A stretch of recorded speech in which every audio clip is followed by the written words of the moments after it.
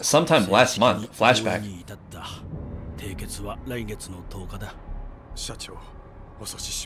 Why do they look like that? What? Their appearance is bizarre.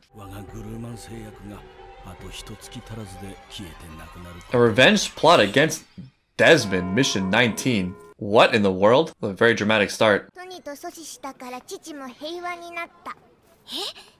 We've succeeded by not failing. We set the bar real high. I see you staring at Anya from all the way over there. Whoa, slow down there, Harry Potter.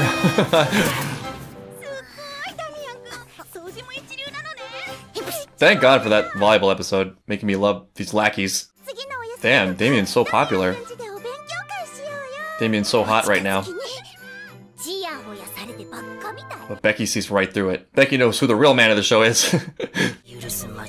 This is the kid. So it's the Desmond's fault that their pharmaceutical company is toast? George Glooman. Why do you look like that?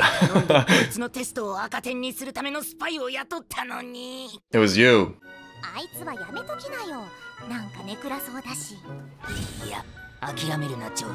He looks like someone from the Addams Family.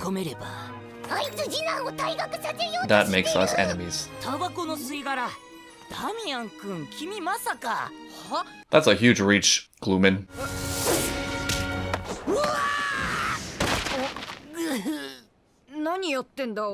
Playing soccer. I mean, there are witnesses. I don't think it was that convincing. Tell him, Lackey number 1. Tell him, Lackey number 2. I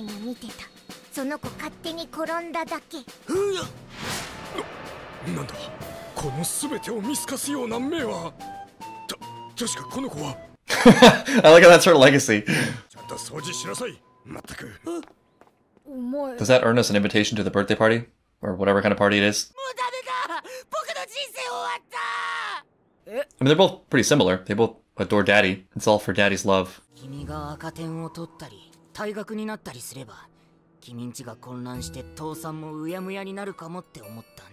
It's hilarious that you think his father cares about him or his grades.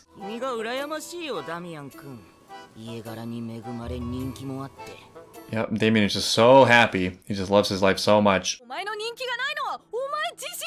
Oof, bitter pills.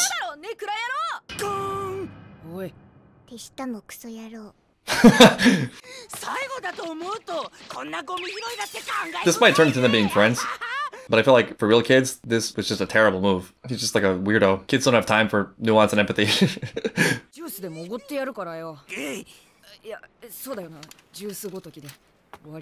Buy you juice with my daddy's money that he got from destroying your company. Oh, the constant shading on his face. These kids are out here eating caviar bowls? The gloom, it spreads.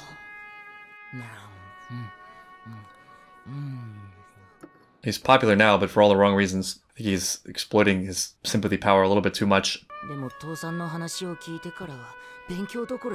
That's actually a caviar bowl. My middle school lunch was like weird blue chicken and the occasional pizza, which is amazing. These kids are so sweet.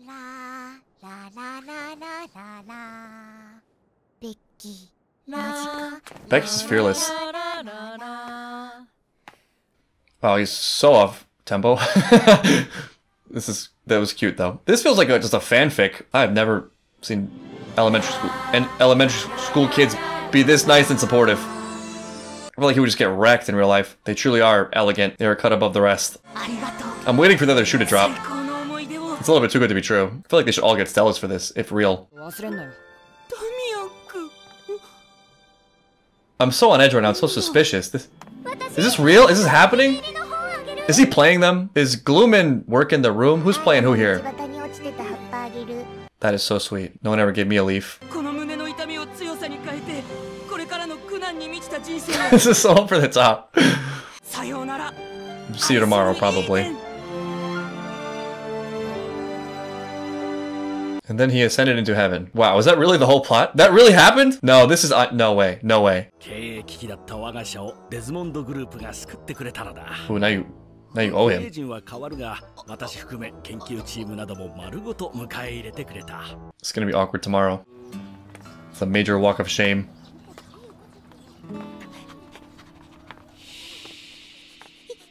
But maybe now we have friends.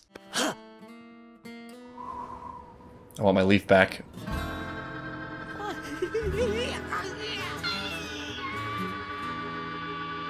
And he sends it to heaven again. That skit was so bizarre. It felt like a dream sequence. There's something about Glooman that's South Park-esque. Like a Tweet character, but way more sad. But perhaps it was notable just for having Desmond and Anya kind of on the same team. They faced a greater evil in Glooman that brought them together.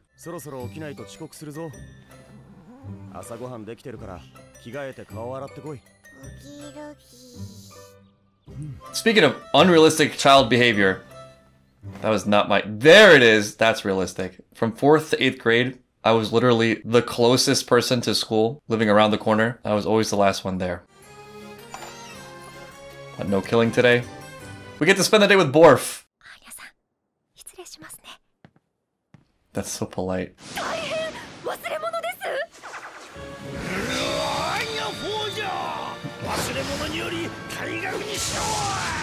I mean, in this school, I wouldn't put it past them.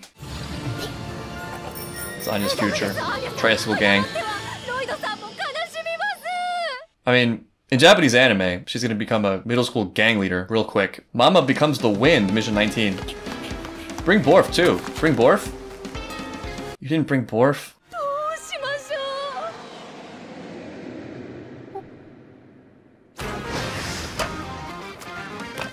That was incredibly amazing.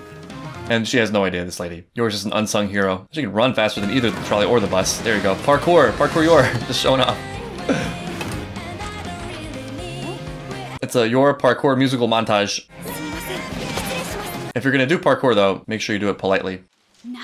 Self-study, my favorite subject. The timing of this.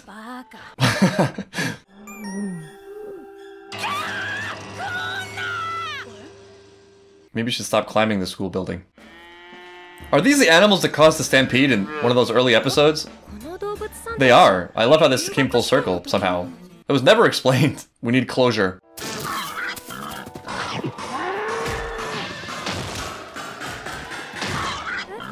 Whoever is running this farm is not doing it very elegantly. She can hear her thoughts, can't she? Maybe there is no gym today. This is horribly disturbing. School full of kids from rich families who are in danger of kidnapping, that Yor just sort of waltzed in here to meet her daughter who is just alone, wandering the grounds by herself at the age of 4. Whoops. At least you saved that lady's potted plant. You did some good today. We can forget the fact that you started another animal stampede. Oh